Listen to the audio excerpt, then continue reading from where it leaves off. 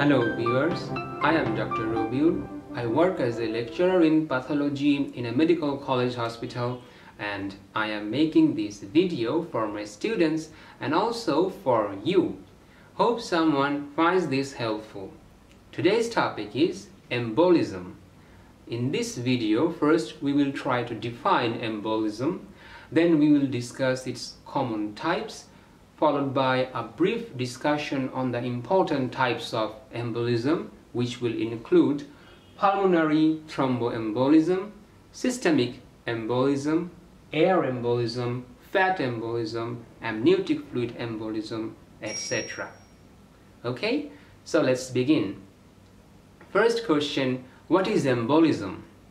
Embolism is the process of formation of an embolus. Then you may be asking, Dr. Robiul, then what is an embolus? So now I will tell you the definition of embolus, but don't get scared because I will explain this definition line by line afterwards.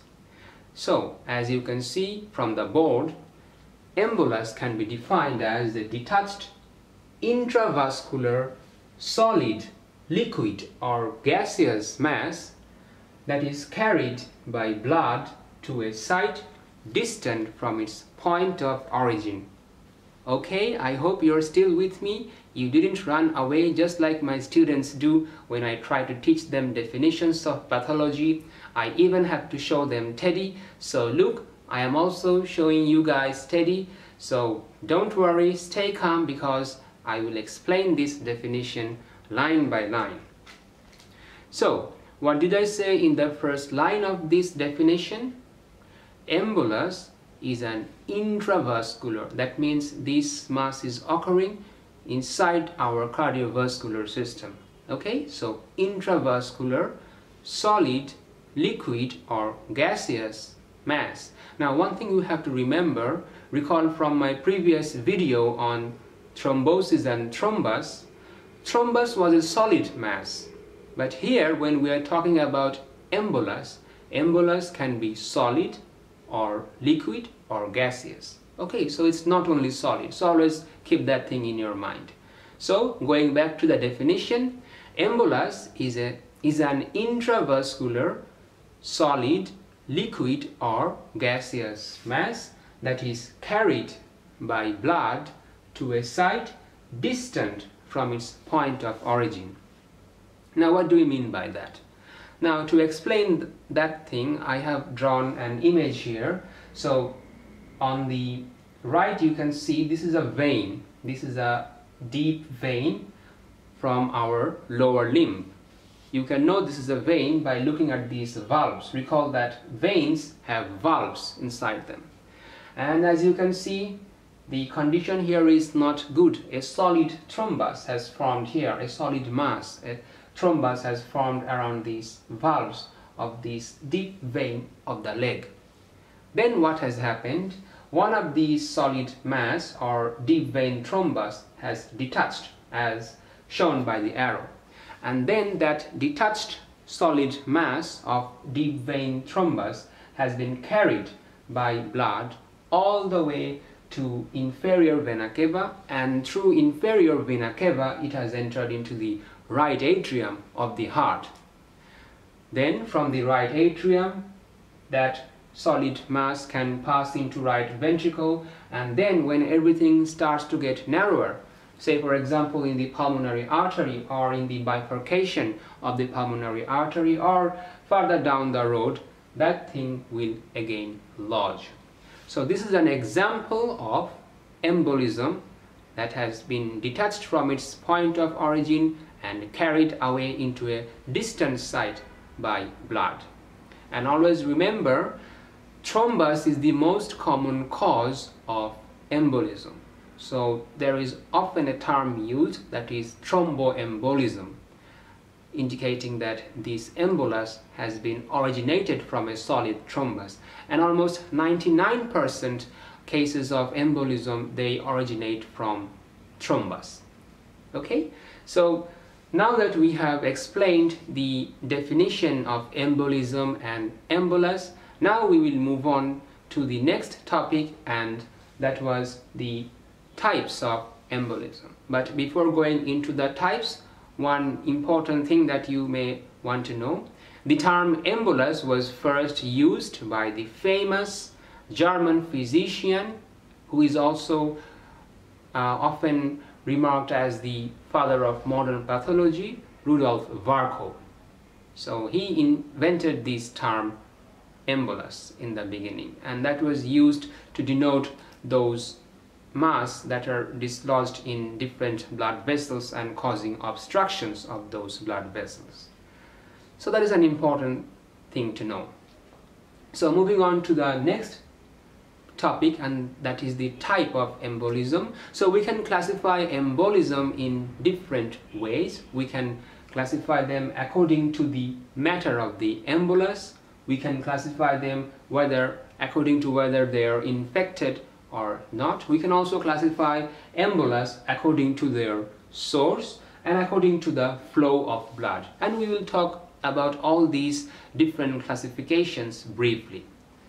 So the first way by which we can classify embolus was according to the matter of the embolus. And this is very obvious from the definition. So according to the matter of the embolus, it can be solid, liquid, or gaseous in nature. So what are the examples of solid embolus? I have already given you one example, and that was the thromboembolism or thromboembolus. That is the first example of solid embolus. Other examples include ruptured atheromatous plaque. It also includes tumor cell clump, foreign body, tissue fragments, bacteria, parasite, etc. All these things can result in formation of a solid embolus. Moving on to the next point, and that was the liquid embolus. So what are the examples of liquid embolus? They will include amniotic fluid embolus, and we will also discuss about that in details after a while. Another example of liquid embolus will be fat embolism, and bone marrow embolism is also liquid in nature. The third type, according to the matter, was gaseous emboli, and particularly important here is air embolism, and we will also see that nitrogen, oxygen, all the gases of the air can form bubble, and that can occlude different blood vessels. In the later half of today's video, we will talk about those things.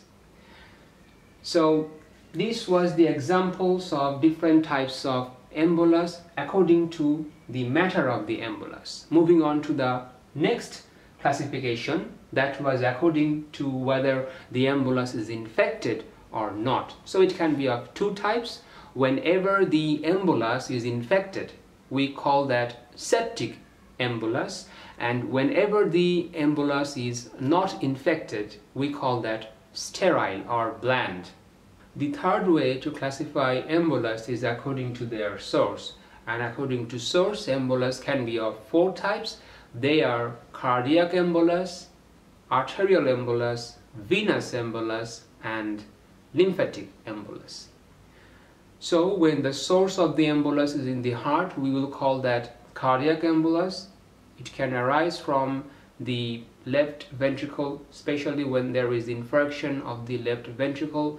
It can also arise from vegetation. Recall that vegetation means thrombus in the heart valve, and sometimes those thrombus on the surface of the heart valve, they tend to dislodge, and that will result in cardiac embolus as well. It can also arise from the left atrium and left atrial appendages as well. So these are all examples of cardiac embolus. Regarding arterial embolus, it can occur in the arteries of the brain, kidney, intestine, spleen, etc. Regarding venous embolus, I have already mentioned about the deep vein thrombosis, which later dislodges and forms embolus.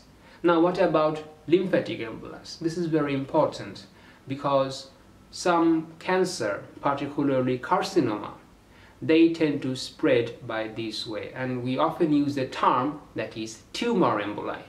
fragments of the tumor sometimes use the lymphatic channels to spread, and by definition they are tumor emboli, and according to source they are lymphatic emboli because they are using the lymph channel to spread. The fourth way to classify embolus is according to the flow of blood, and according to the flow of blood, embolus can be of two types. They are the paradoxical embolus and retrograde embolus, and now we will talk about these two briefly. When an embolus is carried from the venous side of the circulation into the arterial side of the circulation, or vice versa, that is known as paradoxical embolus.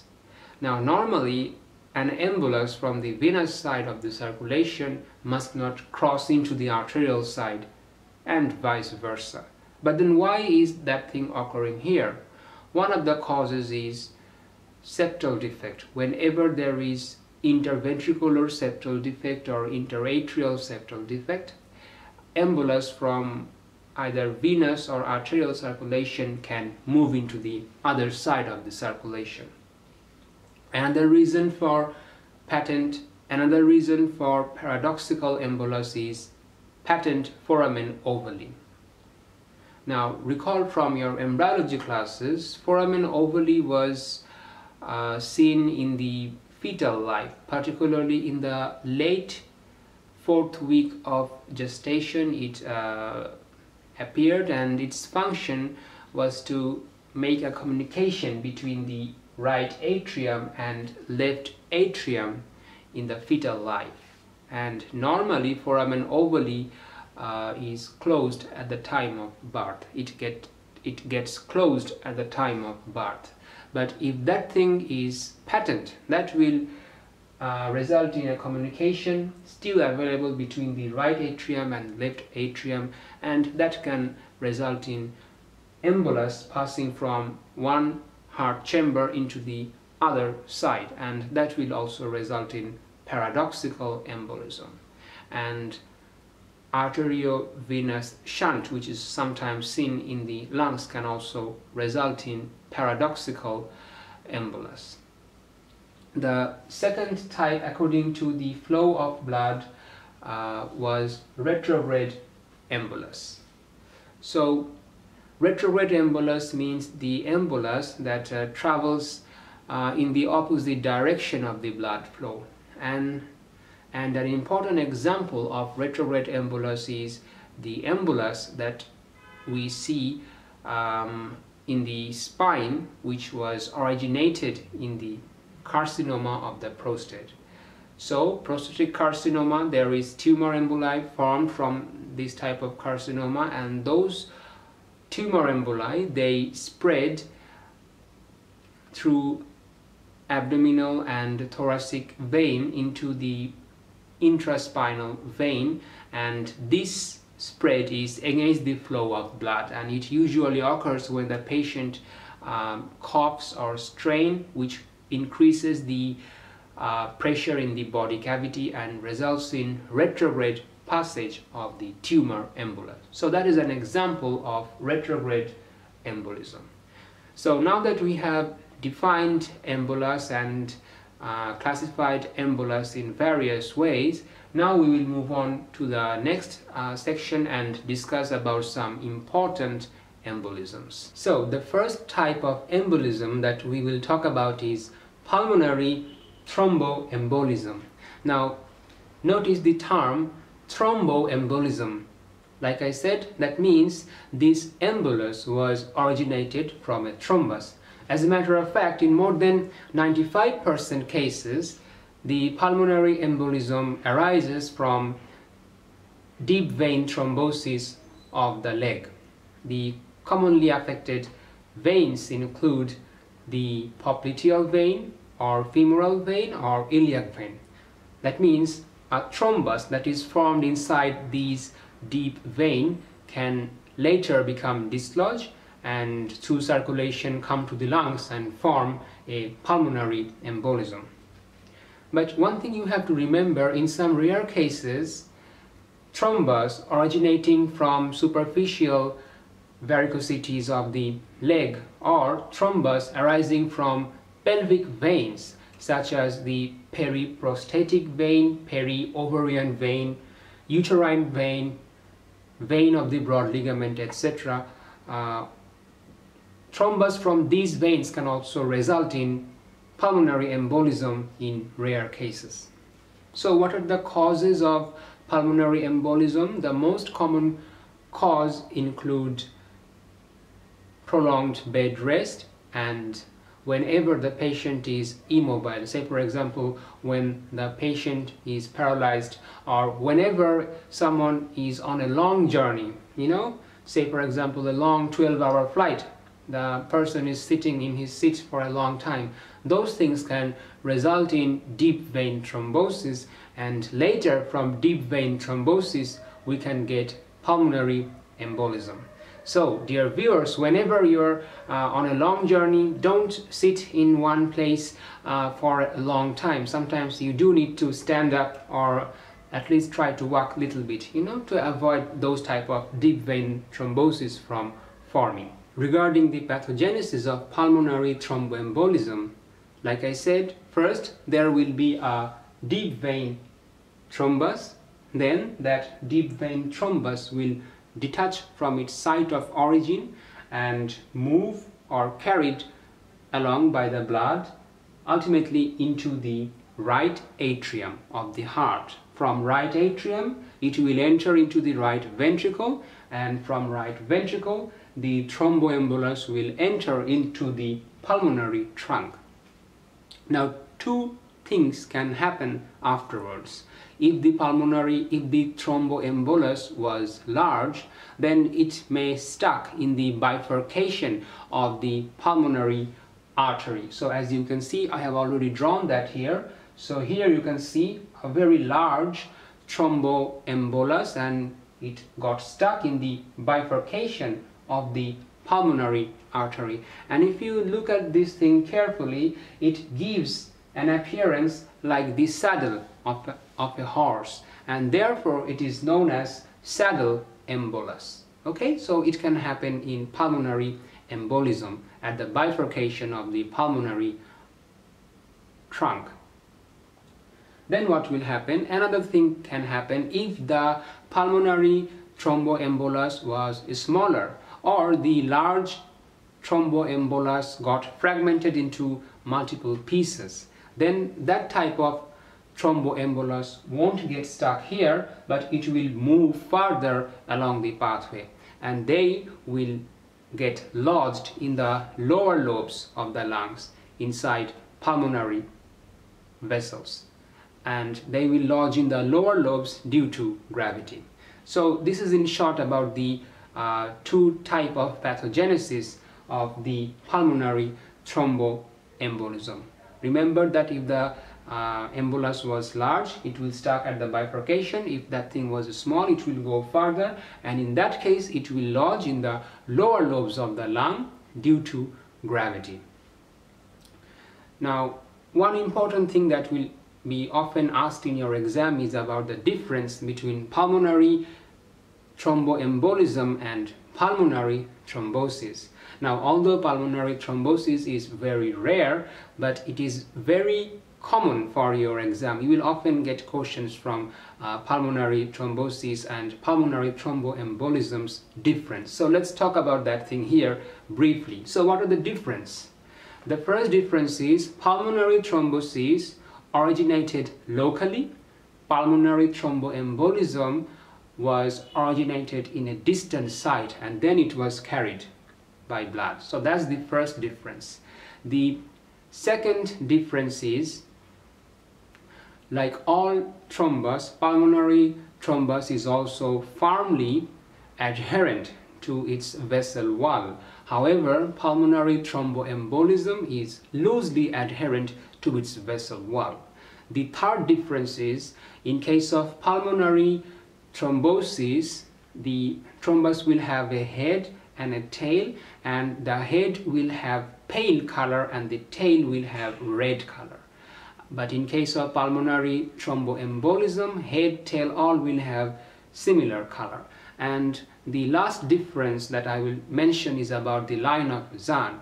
Recall from my previous video, I have already talked about line of Zahn in my video on thrombosis, but to say in short, line of Zahns are alternating dark and pale regions that we see in thrombus. So line of Zahn will be present in case of pulmonary thrombosis, but that will be absent in case of pulmonary thromboembolism. The last point that we will discuss regarding pulmonary thromboembolism will be the clinical consequences of pulmonary thromboembolism. So what are they? Now always remember, in 60 to 80% cases, the pulmonary thromboembolism are clinically silent. Why? Because in those cases the pulmonary embolism is small and therefore it doesn't occlude the entire circulation, and in most of the time those small emboli get incorporated in the vessel wall, which is also known as organization.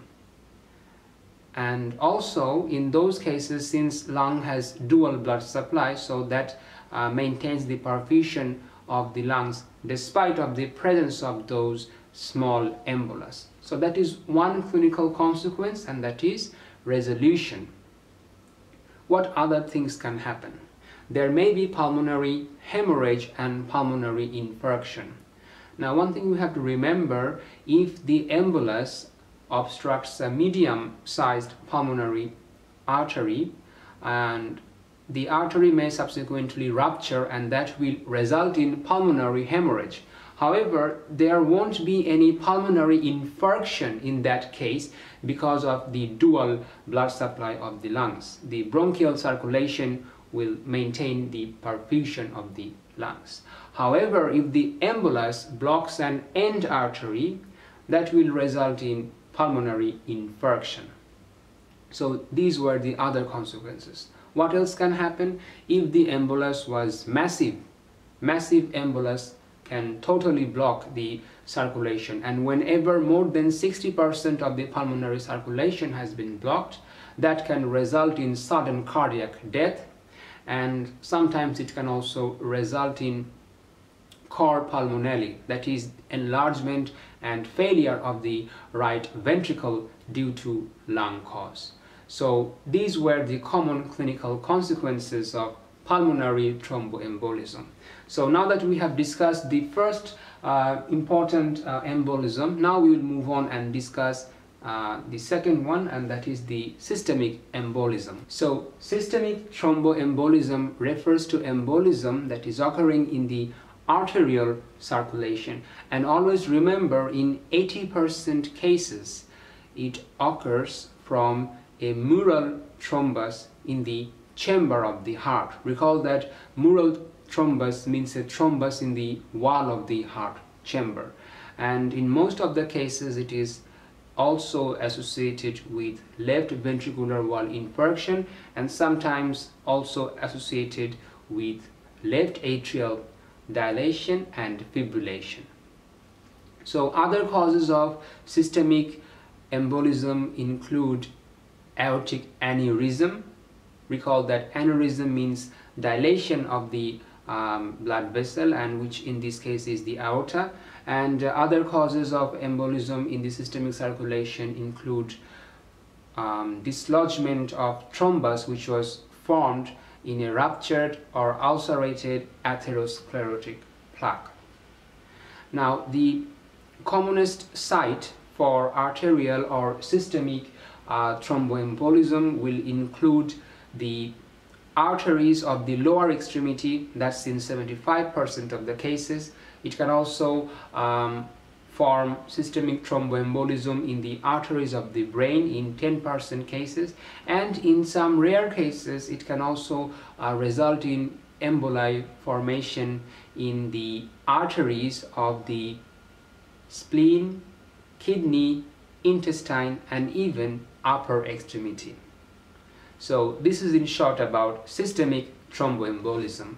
And now we will talk about another interesting embolism, which is air embolism. So air embolism will occur when air bubbles will enter into the venous or arterial circulation. These air bubbles will then obstruct smaller blood vessels, and that will result in tissue damage. So what are the causes of venous air embolism?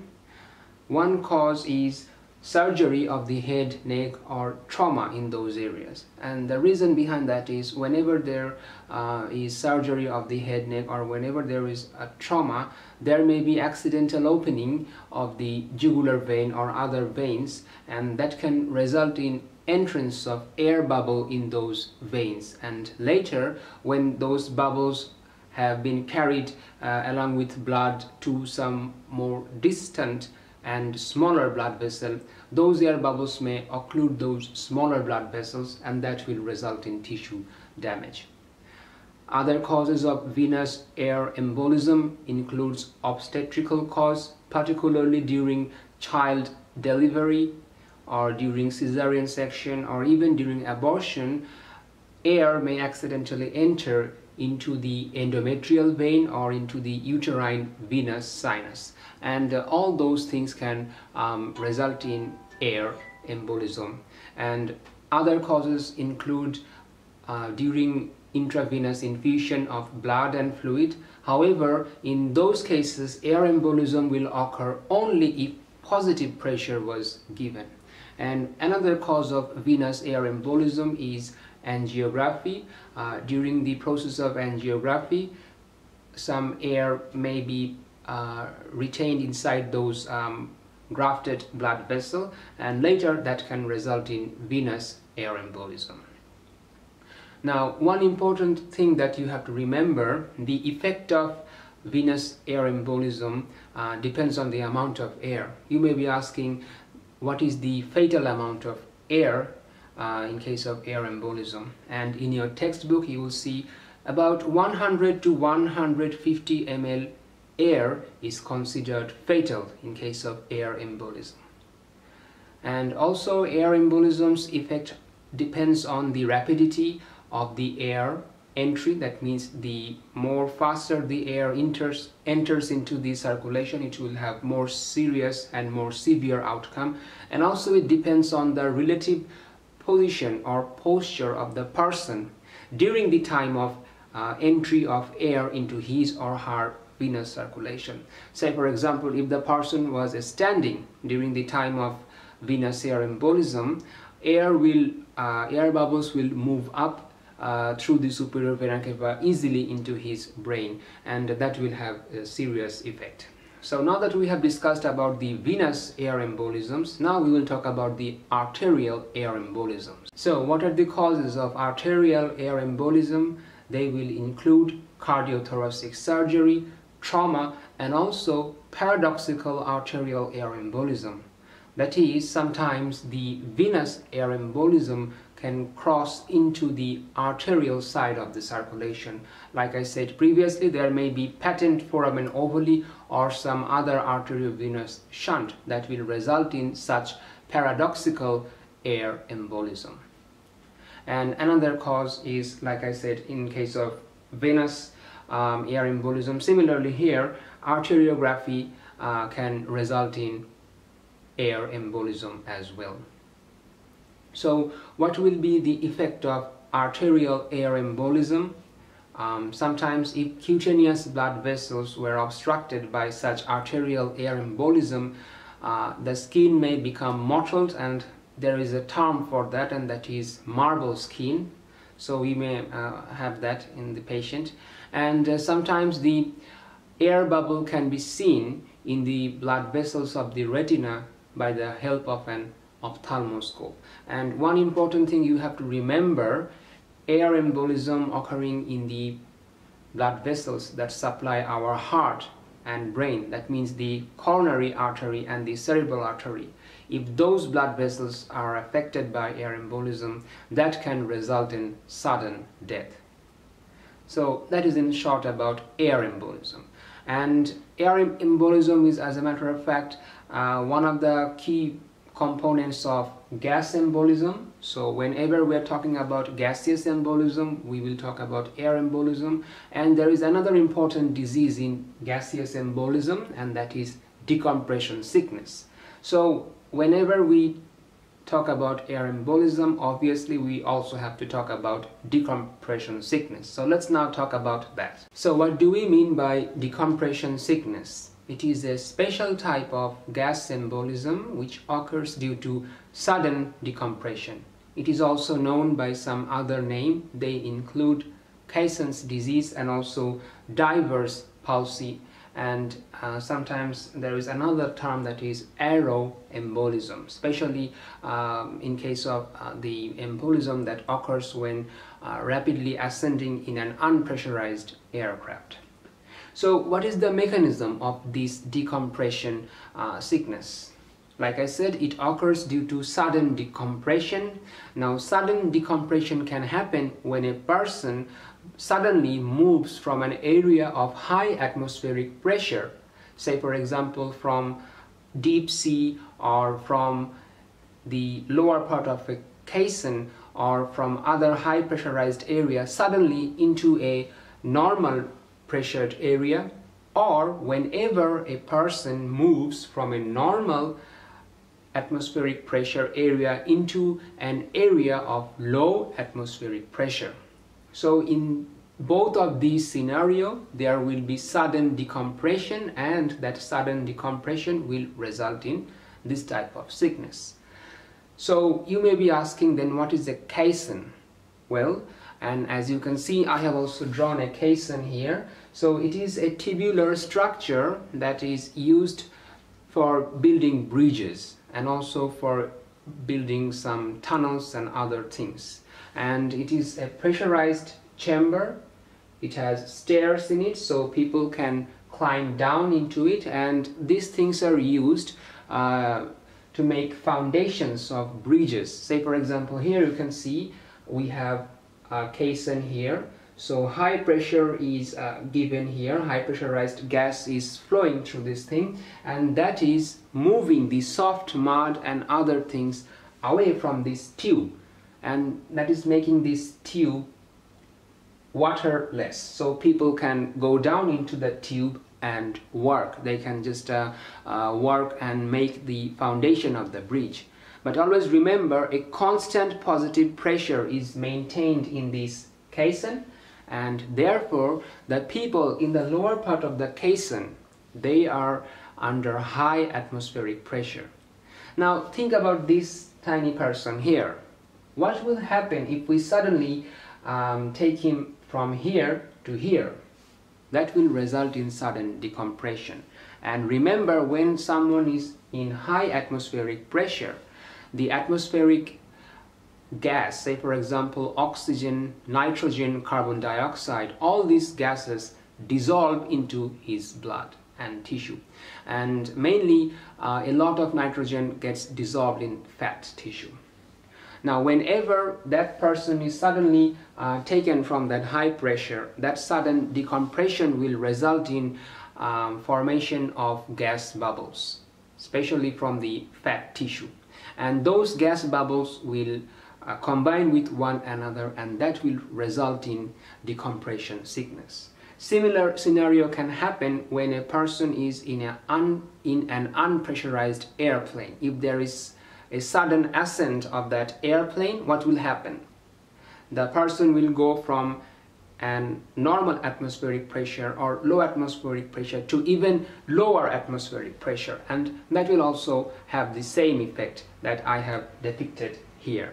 And same thing goes for deep sea diver. So you can see I have also drawn a smiling deep sea diver with deep sea diver, not driver of course, deep sea diver with his oxygen and nitrogen containing tank, and he is exploring the deep sea. But what will happen if we suddenly pull him away from his high atmospheric environment into normal atmospheric pressure? Same thing will happen, and that will result in decompression sickness. Now, what are the types of decompression sickness? So we will talk about those things now. So the clinical effect of decompression sickness can be of two types. They are classified as acute and chronic decompression sickness. So the acute form will occur due to obstruction of the small blood vessels in the vicinity of the joints and skeletal muscles. And in case of the acute form, we will have several conditions. There will be a condition known as the bends, another condition which is known as the chokes, and also the cerebral manifestation. So what are the bends and the chokes? This is very important for your examination. So the bends means pain that will happen to the person's joint, tendon and ligament, as those things will get affected by decompression sickness. So that is the bends, severe pain in the person's joint, ligaments and tendons due to occlusion of the blood vessels supplying those areas by decompression sickness. So what do you mean by the choke? In case of the chokes, it will occur due to accumulation of air bubble in the lungs, and that will result in respiratory distress, and that is known as the chokes. Regarding the cerebral manifestation of acute decompression sickness, they will include vertigo, coma, and unfortunately, if there was severe decompression sickness, it can even result in death. So always pay attention and remember that sudden decompression can be very harmful. Moving on to the next form, which was the chronic form of decompression sickness, that usually occurs due to ischemic necrosis as a result of embolism, and it will have some features. So the common features of chronic decompression sickness will include avascular necrosis of bones, and it will also include some other neurological symptoms like paraplegia and paresthesia, and sometimes it will also have lungs and skin and other organ involvement. Say for example, if the chronic decompression sickness involves the lungs, there may be emphysema, atelectasis, hemorrhage, edema, etc. in the lungs. And I also have a separate video on emphysema, so you may want to look into that as well. Regarding the skin manifestations that can occur in chronic decompression sickness, they will include itching, patchy erythema, cyanosis, and edema. So this is in short about decompression sickness. So now we will move on to the next point, and that was regarding fat embolism. So the commonest cause of fat embolism is fracture of the long bones. Recall that long bones contain a fatty marrow, so whenever there is fracture, that will result in release of a lot of fatty marrow, which will obviously include fat globules inside the circulation, and that will result in fat embolism. But one thing you have to remember, most of the cases of fat embolism are in fact asymptomatic. However, when fat embolism produces symptom, we call that fat embolism syndrome, and there we will have pulmonary insufficiency, some neurological manifestation, thrombocytopenia and anemia. And fat embolism syndrome usually occurs 1 to 3 days after the initial insult. The patient may complain tachypnea, dyspnea, tachycardia. The patient may be restless, irritated, and it can progress to delirium and coma, and there will be thrombocytopenia and anemia. Why thrombocytopenia? Because when there is fat embolism, the platelets adhere with the fat globules, so there is platelet adhesion followed by platelet aggregation, and that will result in decreased number of platelet in the circulation, and that will result in thrombocytopenia. Similarly, red blood cell can also have similar mechanism, and RBC can also adhere to those fat globules and later get hemolyzed, and that will result in anemia. So what is the pathogenesis of fat embolism? The pathogenesis will include both mechanical injury and biochemical injury. The mechanical injury is obvious. The fat globules will obstruct smaller blood vessel, and sometimes the platelet and RBC, which are aggregated with the fat globules, they even further obstruct the blood vessels. So that is the mechanical injury. Similarly, fatty acid get released from the fat globules, and they can activate certain endothelial cells, and they can damage endothelial cell, and that will result in recruitment of granulocytes. So then granulocytes will come to those areas, and then those granulocytes will themselves release free radicals and also some protease, and that will further damage the blood vessel. So that is the biochemical injury of fat embolism. So that was in short about fat embolism. So we are almost at the end of today's discussion. The last type of embolus that we will discuss is amniotic fluid embolism. So let's talk about that now briefly. Now, amniotic fluid embolism is a serious complication of labor and postpartum period. It will result when amniotic fluid and other contents enter the maternal circulation during childbirth through a ruptured uterine vein or through a tear in the placental membrane. So it will contain, of course, amniotic fluid, and not only amniotic fluid, but it will also sometimes contain squamous cells that were shed from the skin of the fetus. It may also contain lanugo, that is the fine, thin, colorless or unpigmented hair that we see on the body of the fetus and sometimes in the body of the newborn. That lanugo hair may also be present in the maternal circulation. We can also see vernix caseosa. Recall that vernix caseosa is a white waxy material that covers the body of the newborn baby, and that can also enter the maternal circulation along with amniotic fluid in amniotic fluid embolism. And mucin may be also seen in the maternal circulation. So all these things will result in amniotic fluid embolism, and there will be serious consequences of this condition. The patient will complain of dyspnea, there will be cyanosis, shock, there may be some neurological manifestations as well, and it is often a very fatal condition, and it is in fact a medical emergency, and therefore it will need prompt and appropriate medical intervention. So this concludes today's video on embolism. Since embolism was a very long topic, I recommend you to go through your textbooks to know more about this condition. And also, if you like my videos, do comment and subscribe and let me know. So see you again, hopefully within a week or two, with a new video of pathology. Until next time, take care and stay blessed. Thank you.